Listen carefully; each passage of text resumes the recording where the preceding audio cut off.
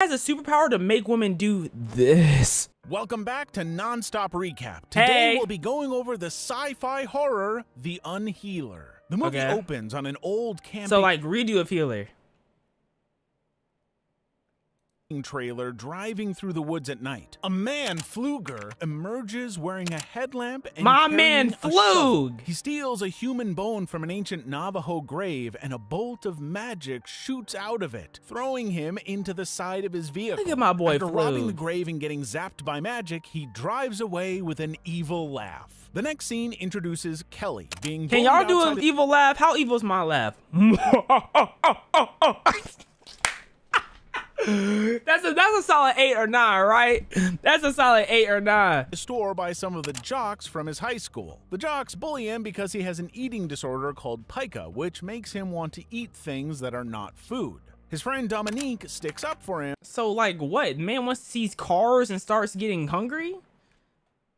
but jocks put Kelly upside down in a trash can. Did he eat the One of trash them bag? pours soda on him.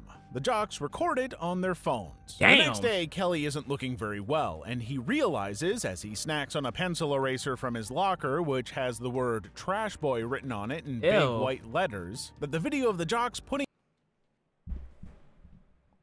What the hell is this angle, bro? They are touching tips. They are caressing tips.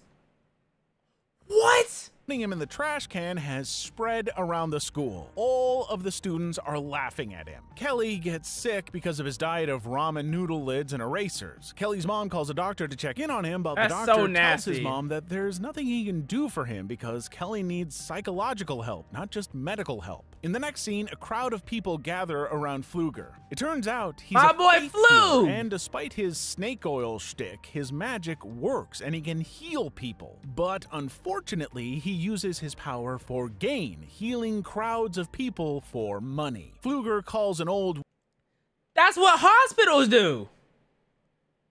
What do you mean he uses it for gain? That's what hospitals do. What are we talking about? Y'all get off my man's Pflug's meat, man. woman to the front of the crowd to demonstrate. The woman has to use a walker because of the pain in her back and her legs. He heals her and she tosses her walker aside, proclaiming it's a miracle. The whole crowd cheers. After the crowd leaves, a Navajo man named Red Elk confronts Pfluger. Red Elk explains that he knows that Pfluger stole his powers from an ancient grave. Okay. Tells Pfluger that in time the magic will turn on him somehow and he will die because of it. The man is 96.5 years old. He knows he's gonna die regardless. Let him get his bread up for his grandkids. A man named Pfluger very rudely refuses to heed Red Elk's warning and sets off to heal Kelly. Later that day, Pfluger visits Kelly's home and attempts to heal him, but dies in the process and passes his powers on to Kelly. After realizing his new powers, Kelly is much more confident in the next scene. He stands up to one of his bullies later that day. The bully tries hitting him, but only hurts himself in doing so. In frustration, the bully tries striking Kelly over the side of the head with a piece of lumber and How does gives him how does that work? That's not what his power was. His power was healing, but he's reflecting the damage. himself a concussion. On his way home, Kelly gets a job at a pizza place in town and starts thinking of ways to monetize his powers to support himself and his mother. His mom points out that if he picks a profession that shows off his powers, things might not end so well for them. Facts. So the idea is shelved and never mentioned again. Yeah, Kelly they dis- start experimenting your body, probably play with the pubes in your butt. You don't want that to happen, bro. And they might put you on an island with the man, the myth, the not so legend Epstein. discovers that if he eats something that belongs to someone, they will be affected by whatever he does to himself. While sitting behind Dominique in class, her scrunchie falls off her hair onto Kelly's desk. He picks it up and eats the tag before deciding to give it back to her. He starts fantasizing about having sex with her, and she becomes aroused. He then fantasizes No! There's always a turn, bro. There's always a turn, bro. I thought he could have been a good guy. You know, do good things. No, it's never that. realizes about Sarah, and Sarah becomes aroused. He has an orgasm in class. Both girls also have orgasm. No, oh my god. Oh my god, no, that's embarrassing. Oh my god. Imagine just chilling in class and then 30 seconds later you just no.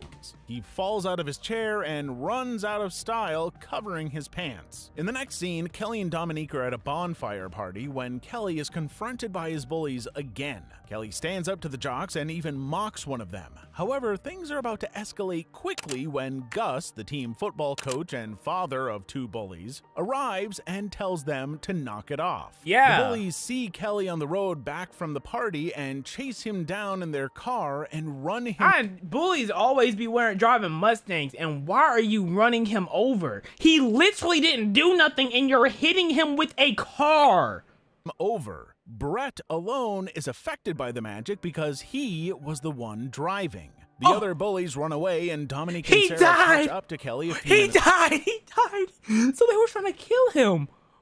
For what? It's later. Kelly explains to Dominique what happened, and she accepts his explanation. When they return to school, Kelly and Dominique eat rice cakes together and discuss the accident. Dominique says that the police think it was a malfunctioning airbag that caused the crash. Kelly and Dominique begin to lay the groundwork for a romantic relationship when Dominique coaxes Kelly into asking her out. In the following scene, when Kelly is taking out the trash at his job at Gracie's pizza place, he is confronted about his powers by Red Elk. Kelly confirms his suspicions by telling Red Elk his origin story and running back to work. Later, the bullies wait for Kelly to leave his trailer and— So you're telling me Kelly gonna get bad karma purely because some old man passed the power to him? That's so unfair, bro. He gets bullied, gets a good power, and now he's about to get karma from that good power. This is a setup, man.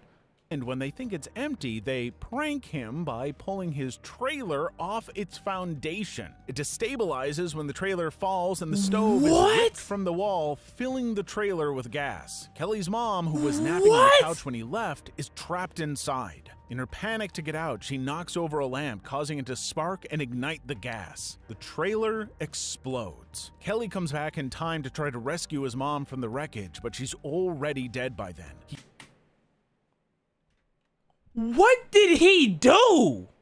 This man is going against Gotham right now for no reason. He carries her burned body outside and falls to his knees in agony. Later, he lies in a hospital bed staring at the ceiling in shock. He's unscathed, but because he has no next of kin, he will have to go into foster care. Red Elk shows up at the hospital to tell the sheriff that Kelly has stolen magic powers. The sheriff doesn't believe him, but Red Elk tells him that he should look for him when he's ready to believe him. Later, at his mother's funeral, he sneaks away from the crowd to be alone and finds his way to Pfluger's grave. Dominique comes to see him. He tells her that he'll miss her but has to go into foster care. The two finally kiss and then part ways. Afterward, he eats a leaf from a weird plant growing on his grave and becomes violently ill. The sheriff tells him some information about his mother's death that points So he can't control dead people. That's what it is. Foul play on the way to foster care. Kelly surmises from the details that the jocks who bully him must have done it. His suspicions are confirmed when the jocks drive past him. They flip him off and hurl insults at him. Kelly just leaps killed out somebody. of the car and vanishes. The sheriff goes off looking for him. Kelly figures out that the jocks are going to the creek, and he follows them there for revenge. He sees them swimming and drinking. Why is there a Negro, man? Why couldn't they just leave this Caucasian behavior? Beer, and he seizes the opportunity. First, he kills one of them by eating some of the jock's clothing so that the magic will affect him from a distance. Then Kelly starts choking himself with the rest of the shirt wrapped around his neck, causing the bully to drown. Kelly emerges from his hiding. He killed the black man first. That's the only purpose he was there, just to be killed first. That's place to gloat, but has to make a quick getaway because one of the bullies has gone to get the sheriff. Dominique is looking out of her window in the next scene when her mom warns her to keep it closed because she doesn't want to risk Kelly getting in. Just after saying this and leaving her daughter's room, Kelly shows up in the window. And how did she know Kelly was gonna come in? I'm so confused. He tries to talk him out of revenge. She suggests instead trying to get the bullies to confess to what they did. But the next day in science class, when Kelly Kelly barges in and demands a confession from one of the bullies, the bully instead tries to kill Kelly for calling him out on the murder by throwing acid in his face. Oh my God! Instantly. Why are y'all making acid in class? He deserve it though. He deserve it. He deserve it. And Kelly flees the scene. That night, Sarah, dating one of the jocks, tells him about what she saw at the funeral, with Kelly eating those weeds and getting sick. Together, they surmise that the weeds are Kelly's kryptonite and harvest some to use against him later. Later, Kelly confronts two of the jocks and their father, Gus, on the football field after stealing and eating some clothes from the back of the sheriff's car. He uses a power drill on himself to take out the jock's knees when he tries to spray him with a tank full of green liquid made of the grave weeds from before. He stops attacking because Dominique asks him to, and when he does, Gus, the jock's father, tackles the sheriff and steals his gun. The jock manages to spray Kelly and weaken him, after which he tells his dad to take the shot while Kelly is weak. Dominique blots enough of the liquid off of Kelly to dampen its effect, and the confrontation ends with Gus shooting Kelly in the head. Shooting Kelly backfires and kills Gus, but it also kills the jock because Kelly still has a piece of his clothing in his stomach. Dominique blames him for everyone's death and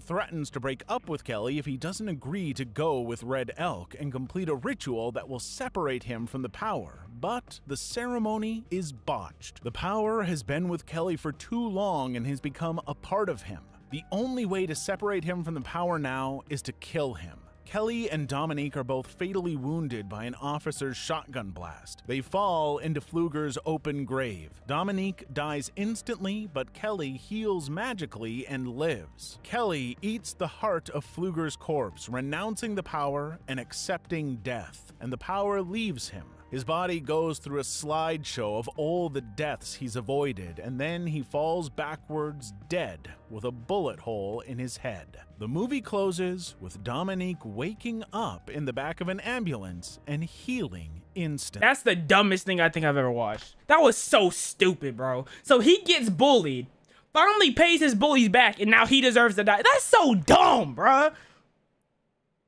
That is so stupid. Get this off my screen, bro. That was so dumb.